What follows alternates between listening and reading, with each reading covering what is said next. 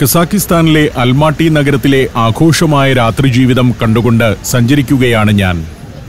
അൽമാട്ടി നഗരം നൈറ്റ് ലൈഫിന്റെ ഒരു സിറ്റിയാണ്. പക്ഷേ മഞ്ഞുകാലം തുടങ്ങിയതുകൊണ്ട് സമ്മറിലുള്ള ആഘോഷങ്ങളൊന്നുമില്ല. അത്രയേറെ വിദേശ ടൂറിസ്റ്റുകളോ സ്വദേശ ടൂറിസ്റ്റുകളോ തെരുവോരങ്ങളിൽ ഇല്ലതാനും. തെരുവോരങ്ങളിൽ നിരവധി റെസ്റ്റോറന്റുകളുണ്ട്. അതിന്റെ മുറ്റത്തിട്ട കസേരകളിലും അകത്തെ ഹോളുകളിലും ആളുകൾ പാനോപചാരവും ഭക്ഷണം കഴിക്കലും വെടിവെട്ടവും ഒക്കെ ആയിട്ടിരിക്കുന്നു. ഹോട്ടലുകൾക്ക് പുറത്ത് തെരുവോരങ്ങളിൽ ഫോട്ടോകളുടെയും പെയിന്റിങ്ങുകളുടെയും പ്രദർശനം നടക്കുന്നു. ക്രിസ്റ്റഫർ ഹെർവിഗ് എന്നയാൾ എടുത്ത ഫോട്ടോകളാണ് ഇവിടുത്തെ പ്രദർശനം. ഇതൊക്കെ താൽക്കാലിക സംവിധാനങ്ങളാണ്. ഈ ഗ്രില്ലുകൾ കൊണ്ടുവന്നു വയ്ക്കും. നാളെ വേറെ ആരുടെയെങ്കിലും പ്രദർശനമാകാം ഇവിടെ നടക്കുക, അല്ലെങ്കിൽ വേറൊരു സ്ഥലത്തുമാകാം. ടൂറിസ്റ്റുകളും നാട്ടുകാരുമെല്ലാം വൈകിട്ടിറങ്ങുന്ന തെരുവുകളിൽ ഇത്തരം കലാപ്രദർശനങ്ങൾ കൂടി നടക്കുന്നുണ്ട്. വേറൊരു കൂട്ടർ ഇവിടുത്തെ സംഗീതജ്ഞരാണ്. കലയുടെയും സംസ്കാരത്തിന്റെയും സാഹിത്യത്തിന്റെയും ഒക്കെ ഒരു നഗരം തന്നെയാണ് അൽമാട്ടി. സോവിയറ്റ് യൂണിയന്റെ കാലത്ത് പകർന്നു കിട്ടിയ ഒരു സംസ്കാരമാണിത്. ഇവിടെയുള്ള ജനങ്ങൾ ഒരു നാടോടി ഗോത്ര വിഭാഗമായിരുന്നു. യുർട്ട് എന്ന് പറയുന്ന കൂടാരങ്ങളിൽ വസിക്കുകയും ആടുകളെയും കുതിരകളെയും മേയിച്ചു നടക്കുകയും ചെയ്യുന്ന സാധാരണക്കാരിൽ നിന്ന് ഒരു സാംസ്കാരിക സമൂഹം എന്ന നിലയിലേക്ക് ഇവരെ മാറ്റിയത് റഷ്യൻ സംസ്കാരവും സോവിയറ്റ് യൂണിയനുമാണ്.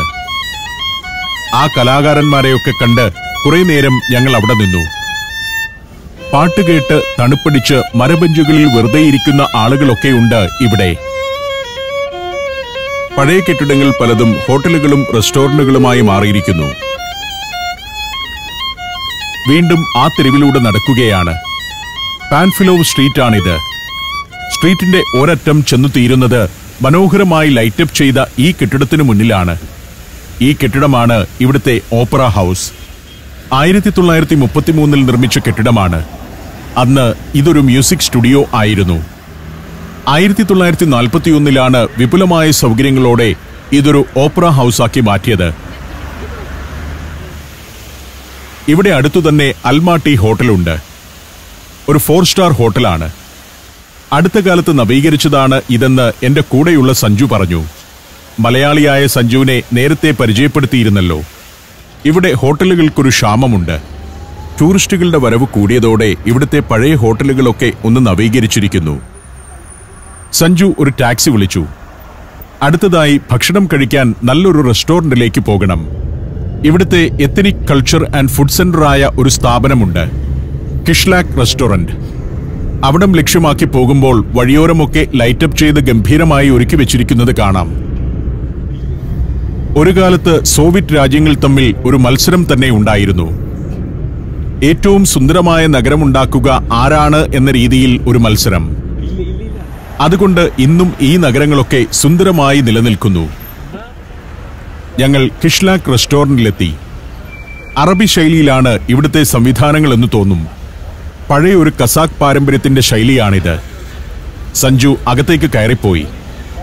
അകത്ത് ഷൂട്ട് ചെയ്യാൻ ആദ്യമേ തന്നെ ചെന്ന് അനുവാദം വാങ്ങിക്കാൻ പറഞ്ഞു വിട്ടതാണ്.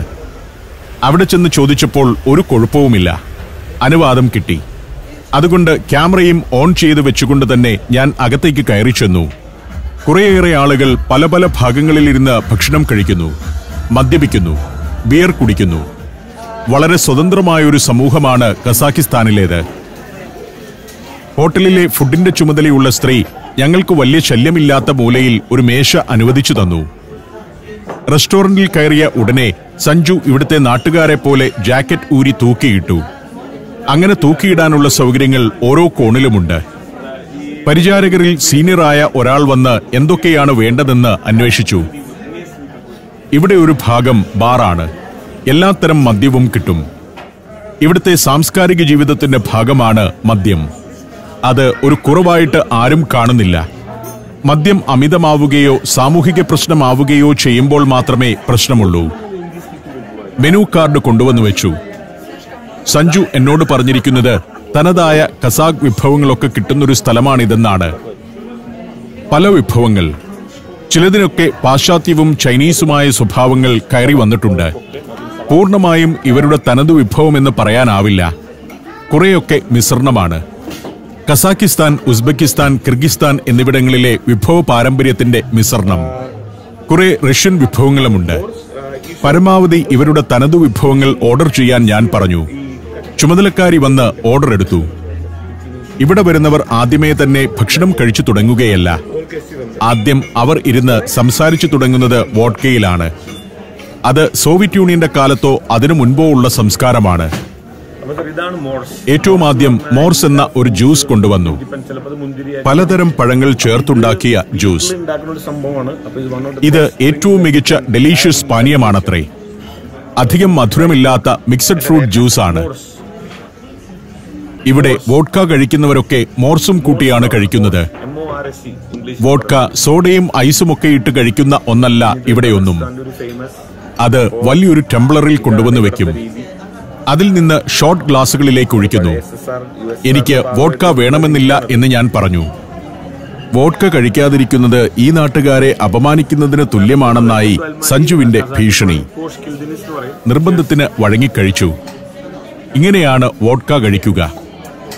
ഒരെണ്ണം അടിക്കുക, പിന്നെ മോർസ് എന്ന ജ്യൂസ് അതിന്റെ പുറകെ വിട്ട് തൊണ്ട തണുപ്പിക്കുക.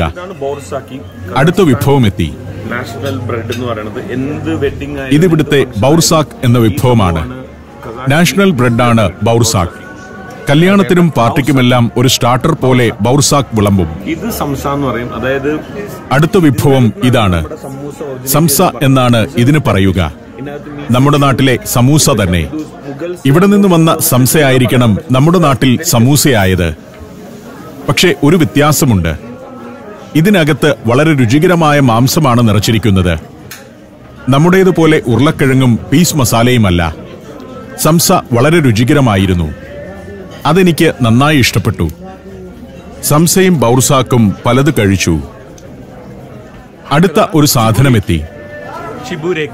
ചിബുറേക്കി എന്ന വിഭവമാണ്. ഇറച്ചി ഉള്ളിൽ വെച്ചുണ്ടാക്കുന്ന ഒരു വിഭവമാണ് അതും. സഞ്ജു ഇടയ്ക്കിടയ്ക്ക് തനി നാട്ടുകാരനായി. കസാക്കിസ്ഥാൻകാരെ പോലെ ഇടയ്ക്കിടയ്ക്ക് വോഡ്ക അടിച്ചുകൊണ്ടിരിക്കുന്നു. ഇങ്ങനെയൊക്കെയാണ് ഇവിടുത്തെ ജീവിതം. നന്നായി ജോലി ചെയ്യുക. വൈകുന്നേരങ്ങളിൽ വന്ന് കൂട്ടുകാരോടൊപ്പം ഇരുന്ന് 3-4 വോഡ്കയും ജ്യൂസും കുടിക്കുക. സംസയും ചിബുറേക്കയും ബൗർസാക്കയും ഉൾപ്പെടെയുള്ള വിഭവങ്ങൾ കഴിക്കുക. ജീവിതം ആഘോഷമാക്കുക. അതീവ രുചികരമാണ് വിഭവങ്ങൾ. അതിങ്ങനെ കഴിച്ചുകൊണ്ടിരിക്കും. പരിചാരകർക്ക് നല്ല തിരക്കാണ്. എല്ലാ മേശകളിലേക്കും പലതരം വിഭവങ്ങൾ പോയിക്കൊണ്ടിരിക്കുന്നു.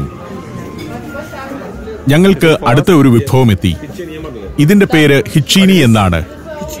അപ്പോഴേക്കും ഭക്ഷണം ഹെവിയായി. ഇനി കഴിക്കാൻ പറ്റില്ല എന്ന സ്ഥിതിയിലേക്കെത്തി ഞാൻ. ഇവിടെ ബിരിയാണി പോലുള്ള വിഭവങ്ങളുമുണ്ട്. അതൊന്ന് ഓർഡർ ചെയ്യട്ടെ എന്ന് ചോദിച്ചു സഞ്ജു. പറ്റില്ല എന്ന് ഞാൻ പറഞ്ഞു. അപ്പോൾ വേറൊരാളെ കൂടി വിളിക്കാമെന്നായി സഞ്ജു. ഇദ്ദേഹത്തിന്റെ ഒരു സഹപ്രവർത്തകനുണ്ട്, റാം. റാമിനോട് കിഷ്ലാക്ക് റെസ്റ്റോറന്റിലേക്ക് വരാൻ പറഞ്ഞു. താമസിച്ചില്ല. റാം ഇതാ പ്രത്യക്ഷനായിരിക്കുന്നു. റാം ഇവിടെ നിന്ന് വിവാഹമൊക്കെ കഴിച്ച് ഇവിടുത്തുകാരനായി തീർന്നയാളാണ്. വളരെ വർഷങ്ങൾക്ക് മുൻപ് ഇവിടെ വന്നു. ഇവിടുത്തുകാരിയായ ഒരു പെൺകുട്ടിയെ വിവാഹം കഴിച്ചു. 2 കുട്ടികളുണ്ട്. സുഖമായിട്ട് ജീവിക്കുന്നു. അടുത്തതായി മറ്റൊരു വിഭവം എത്തി. ലാംബ് ചോപ്സ് ആണ്. കോക്ക് ടാസ്റ്റർ എന്നാണ് ഇന്നാട്ടിൽ ഈ വിഭവത്തിന്റെ പേര്. ഫ്രഷ് ലാംബ് റിബ്സ് എന്നാണ് ആ പേരുകൊണ്ട് ഉദ്ദേശിക്കുന്നത്. ഷഷ്ലിക്കി പോലൊരു വിഭവമാണ്. കനലിൽ ചുട്ടെടുക്കുന്ന ഇറച്ചി വിഭവം. ഞങ്ങൾ ഇത് കഴിച്ചുകൊണ്ടിരിക്കെ അവിടെ തന്നെ ഒരു നൃത്തം ആരംഭിച്ചു. ഭക്ഷണം കഴിക്കാൻ വന്ന ഏതാനും സ്ത്രീകളും റെസ്റ്റോറന്റിലെ 3 ജീവനക്കാരും ഇവിടെയുള്ള സംഗീതത്തിനനുസരിച്ച് നൃത്തം ചെയ്യാൻ തുടങ്ങിയിരിക്കുന്നു. ഏതാണ്ട് 70% മുസ്ലിങ്ങളുള്ള രാജ്യമാണ് കസാക്കിസ്ഥാൻ. മുസ്ലിം രാജ്യം എന്ന് തന്നെ വിശേഷിപ്പിക്കാം. പക്ഷേ ഇവർ ജീവിക്കുന്നത് പാശ്ചാത്യ രീതിയിലാണ്. നൃത്തം ചെയ്യും, വോഡ്ക കഴിക്കും. സാധാരണ ഒരു മുസ്ലിം രാജ്യത്ത് നമ്മൾ പ്രതീക്ഷിക്കാത്തതാണ് ഇവിടുത്തെ രീതികൾ. വസ്ത്രധാരണമെല്ലാം മോഡേൺ ആണ്. അങ്ങനെ തന്നെ ആയിരിക്കാൻ അവർ ആഗ്രഹിക്കുകയും ചെയ്യുന്നു. അതുകൊണ്ട് തന്നെ ജീവിത രീതിയിലെ മാറ്റങ്ങളെയും മതചിട്ടയിലേക്ക് പോകുന്നതിനെയും ഒക്കെ ഇന്നാട്ടുകാർ എതിർക്കുന്നുമുണ്ട്. ഇവിടെ 2 കക്ഷികൾ മത്സരം തുടരുകയാണ്. പാട്ടും നൃത്തവുമൊക്കെ തുടരുകയാണ്. രാത്രി 12 മണിയായപ്പോഴേക്കും ഞങ്ങൾ അവിടെ നിന്നിറങ്ങി. തെരുവിൽ നല്ല തിരക്കുണ്ട്. 12 മണിക്കുള്ള ബഹളമാണിത്. 12 മണിയൊക്കെ കഴിയുമ്പോഴാണ് ആളുകൾ തെരുവിലേക്ക് വന്നു തുടങ്ങുന്നത് തന്നെ. നോർത്ത് ഇന്ത്യൻ ടൂറിസ്റ്റുകളെ സംബന്ധിച്ചിടത്തോളം ഒരു നൈറ്റ് ലൈഫ് സിറ്റിയാണ് അൽമാട്ടി. സെക്സ് ലൈഫൊക്കെ അന്വേഷിച്ചാണ് അവരിൽ പലരും ഇവിടേക്ക് വരുന്നത്. അതിനുള്ള കുറേ സ്ഥലങ്ങളും ഇവിടെയുണ്ട്. പ്രോസ്റ്റിറ്റ്യൂഷൻ ഇവിടെ നിയമവിരുദ്ധമല്ല. അതുകൊണ്ടുള്ള സാധ്യതകൾ പ്രയോജനപ്പെടുത്തുന്നവരും അതിൽ ചെന്ന് പെടുന്നവരുമുണ്ട്. രാത്രി 12:30 ആയപ്പോഴേക്കും കാർ ഞാൻ മുറിയെടുത്ത ഹോട്ടലിന് മുന്നിലെത്തി. എന്നെ അവിടെ ഇറക്കി വിട്ട് സുഹൃത്തുക്കൾ പോയി. സഞ്ചാരം 10ാം volume പെൻഡ്രൈവിൽ Alaska, Romania, Austria, Slovakia, Phuket 5 രാജ്യങ്ങളിൽ നിന്നുള്ള അപൂർവ സുന്ദരമായ അനേകം കാഴ്ചകൾ.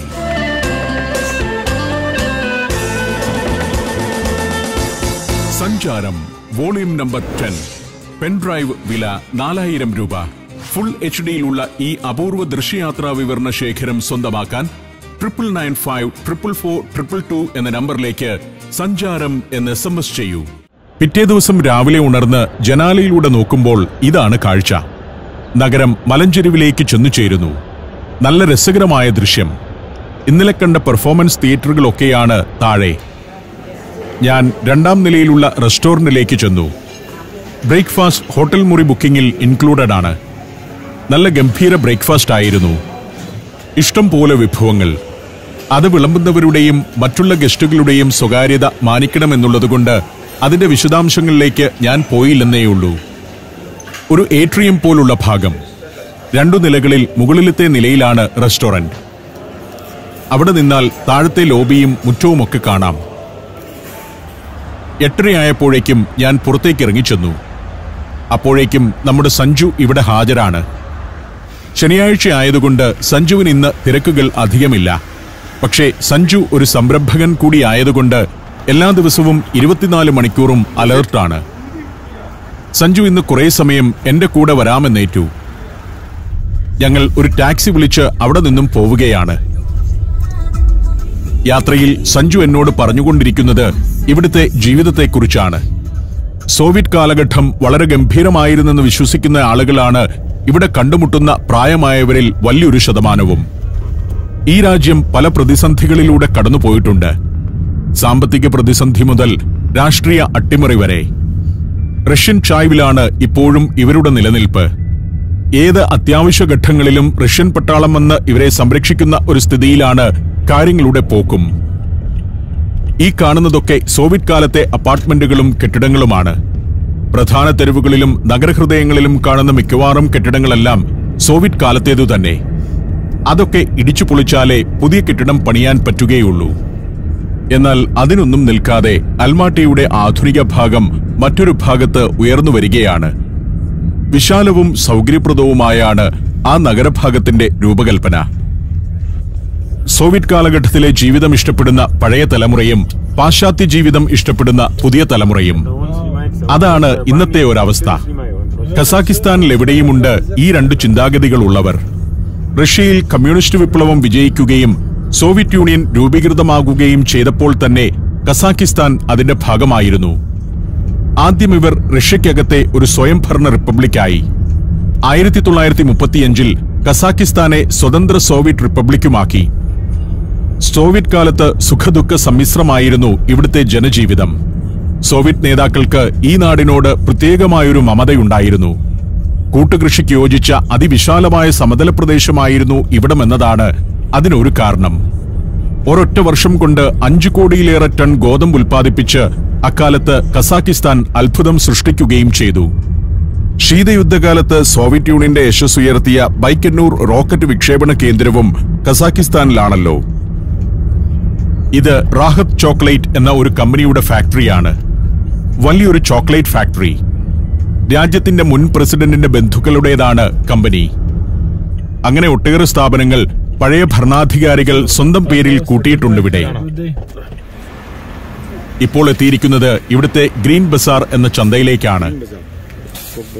ഭക്ഷണ സാധനങ്ങൾ ഉൾപ്പെടെ വീടുകളിലേക്ക് ആവശ്യമായ എന്തും കിട്ടുന്ന മാർക്കറ്റാണ്. അൽമാട്ടിയിലെ ഏറ്റവും പ്രശസ്തമായ മാർക്കറ്റ്. സോവിയറ്റ് കാലത്തെ നിർമ്മിതിയാണിത്. സോവിയറ്റ് കാലത്തെ ഒരു ചന്ത എങ്ങനെയായിരുന്നുവെന്ന് കാണാൻ വേണ്ടിയിട്ടാണ് ഞാൻ വന്നിരിക്കുന്നത്. ഗ്രീൻ ബസാറിന്റെ പരിസരത്തും പലവിധ കച്ചവട സ്ഥാപനങ്ങളുണ്ട്. 1000-ഓ 10,000-ഓ ആളുകളിൽ ഒരാളൊക്കെയാണ് മുസ്ലിം വേഷം ധരിച്ച് കാണുന്നത്. ബാക്കിയുള്ളവരെല്ലാം മോഡേൺ വസ്ത്രങ്ങൾ അണിഞ്ഞാണ് നടക്കുന്നത്. ആളുകൾ വന്നു തുടങ്ങുന്നതേയുള്ളൂ. കൊറിയൻ രൂപഭാവമുള്ള ഒരാൾ ഇവിടെ ഇരിപ്പുണ്ട്. ധാരാളം കൊറിയക്കാരെ ഇവിടെ ഇത്തരം മാർക്കറ്റുകളിലും പൊതു ഇടങ്ങളിലുമൊക്കെ കാണാം. കൊറിയൻ ഭക്ഷണങ്ങൾ വരെ ഇവിടെ സുലഭമാണ്. വലിയൊരു കൊറിയൻ കമ്മ്യൂണിറ്റി ഈ നഗരത്തിലുണ്ട്. ഇതാണ് മാർക്കറ്റിനകത്തെ കാഴ്ച. ശനിയാഴ്ച ആയതുകൊണ്ട് നാട്ടുകാർ ഷോപ്പിങ്ങിനിറങ്ങുന്നൊരു ദിവസമാണിന്ന്. അതിഗംഭീരമായ ഒരു മാർക്കറ്റാണ്. സോവിയറ്റ് കാലത്ത് പണിത കവേർഡ് മാർക്കറ്റ്. ഇതൊക്കെയാണ് സോവിയറ്റ് കാലത്തെ ഗുണങ്ങളിൽ ചിലത്. നല്ല ഗംഭീരമായ അടിസ്ഥാന സൗകര്യങ്ങൾ. അന്ന് നഗരത്തിലുള്ള എല്ലാവരും സാധനങ്ങൾ വാങ്ങാൻ വന്നിരുന്ന സ്ഥലമാണിത്. ആളുകൾക്ക് കുറഞ്ഞ വിലയ്ക്ക് ഈ ചന്തയിൽ സാധനങ്ങൾ ലഭ്യമായിരുന്നു. മാംസം, മത്സ്യം, ഡ്രൈ ഫ്രൂട്ട്സ്, പച്ചക്കറികൾ എന്നുവേണ്ട എല്ലാത്തിനും ആളുകൾ ആശ്രയിച്ചിരുന്നൊരു മാർക്കറ്റാണിത്. കോക്ക് ബസാർ എന്നാണ് പ്രാദേശികമായി ഈ ചന്ത അറിയപ്പെടുന്നത്. 1875-ലാണ് ഇത് പ്രവർത്തനം ആരംഭിച്ചത്. അക്കാലത്ത് അൽമാട്ടിയിൽ വസിച്ചിരുന്ന സാദിഖ് റഫിക്കോവ് എന്ന ധനികനായ വ്യാപാരിയാണ് മാർക്കറ്റ് പണികഴിപ്പിച്ചത്. അസസ് എന്നാണ് ഇയാളുടെ പേര്. അസീസിന്റെ ഇന്നാട്ടിലെ വകഭേദമായിരിക്കാം. എവിടുത്തുകാരനാണെന്ന് ചോദിച്ചപ്പോൾ താമസിക്കുന്നത് അൽമാട്ടിയിലാണെന്ന് പറഞ്ഞു. ശരിക്കും ഉസ്ബെക്കിസ്ഥാൻ പൗരനാണ്. ധാരാളം ഉസ്ബെക്കിസ്ഥാൻകാർ ഇവിടെ വന്ന് ജോലി ചെയ്യുന്നുണ്ട്. അസസ് ഡ്രൈ ഫ്രൂട്ട്സ് ആണ് വിൽക്കുന്നത്. അതിന്റെ സാമ്പിൾ കാണിച്ചു തന്നു. ഞാൻ വീണ്ടും മാർക്കറ്റിലെ പല സ്ഥലങ്ങളിലൂടെ നടന്നു. ഇവിടെ ഒരു അമ്മൂമ്മ ബ്രെഡ് വിൽക്കുകയാണ്. പലതരം ബ്രെഡുകൾ. സോവിയറ്റ് നാളുകളിൽ കുറെ കാലം ഇവിടെ പണത്തിനു പകരം കാർഡ് സിസ്റ്റം ആയിരുന്നു. ഗവൺമെന്റ് നൽകിയ കാർഡ് കൊണ്ടുവന്ന് കാണിച്ച് അതിനനുസരിച്ചുള്ള റേഷൻ വാങ്ങാം. സോവിയറ്റ് കാലം കണ്ടവരാണ് ഇവരൊക്കെ. ബ്രെഡിന്റെ വില ചോദിച്ചപ്പോൾ ഷൂട്ട് ചെയ്യാനാണെന്ന് അമ്മൂമ്മ അറിഞ്ഞില്ല. അവർ കാൽക്കുലേറ്റർ എടുത്ത് തുക അടിക്കുകയാണ്. ഇംഗ്ലീഷ് അറിയില്ല. എനിക്ക് റഷ്യനും അറിയില്ല. ആ ബ്രെഡിന് 380 ടെൻഗെയാണ് വില. ടെൻഗെ എന്നാണ് ഇവിടുത്തെ കറൻസിയുടെ പേര്. നമ്മുടെ 1 രൂപ എന്നാൽ ഇവരുടെ 5 രൂപ 70 ടെൻഗെയാണ്. ഇന്ത്യൻ രൂപയേക്കാൾ മൂല്യം താഴെയാണ്. 380 ടെൻഗെ എന്ന് പറഞ്ഞാൽ ഏതാണ്ട് 60 രൂപയ്ക്ക് തുല്യമാണ്. അടുത്ത ബ്രെഡിന്റെ വില ചോദിച്ചപ്പോൾ അതിന് 600 ടെൻഗെയാണ്. നമ്മുടെ 100 രൂപയ്ക്ക് തുല്യം. ഇത് പലതരം സോസേജുകളാണ്. കുതിരമാംസത്തിന്റെ സോസേജ്, ഉണക്കിയും സ്മോക്ക് ചെയ്തുമൊക്കെ പ്രോസസ് ചെയ്ത കുതിരമാംസം, പല വകഭേദങ്ങൾ. കുതിരമാംസം അതീവ രുചികരമാണ്. ഇന്ത്യയിൽ കുതിരമാംസം അധികം കഴിക്കാറില്ല. എന്നാൽ ഇവർക്ക്, പ്രത്യേകിച്ച് മംഗോളിയ, കസാക്കിസ്ഥാൻ, ഉസ്ബെക്കിസ്ഥാൻ എന്നിവിടങ്ങളിലെല്ലാം ഉള്ളവർക്ക് കുതിരമാംസം വളരെ പഥ്യമാണ്. അതിന്റെയൊക്കെ സാമ്പിൾ കച്ചവടക്കാരി ഞങ്ങൾക്ക് നീട്ടി. കുതിരമാംസം കഴിക്കാൻ ഒട്ടും ഇഷ്ടമില്ലാത്ത സഞ്ജു എന്റെ ക്യാമറയ്ക്ക് മുൻപിൽ അഭിനയിക്കാനായി ജീവിതത്തിൽ ആദ്യമായി അത് കഴിച്ചു. പലതരം സോസേജുകൾ. അത് ഓരോന്നും രുചിച്ചു നോക്കി. എരിവോ പുളിയോ ഇല്ലെങ്കിലും അതിന്റെ ഒരു സ്വാഭാവിക രുചി അനുഭവിക്കാൻ പറ്റും. പല സാമ്പിളുകൾ കടയുടെ മുന്നിലൂടെ പോകുന്ന എല്ലാവർക്കും കൊടുക്കുന്നുണ്ട്. വാങ്ങുന്നവർ സാമ്പിൾ ആദ്യം മണത്തു നോക്കും, പിന്നെ രുചിച്ചു നോക്കും, എന്നിട്ടാണ് വാങ്ങുക. കഴിക്കാവുന്ന രൂപത്തിലാണ് എല്ലാം പ്രോസസ് ചെയ്ത് വെച്ചിരിക്കുന്നത്. അതാണ് പ്രധാന കാര്യം. വേറെ ഒരു വലിയ തുണ്ടം മുറിച്ചെടുത്തു.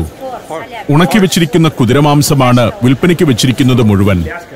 അതുകൊണ്ട് കേടായി പോവുകയോ ചീഞ്ഞു പോവുകയോ ഇല്ല. കുതിരയുടെ മാംസം മാത്രമേ ഇവിടെയുള്ളൂ.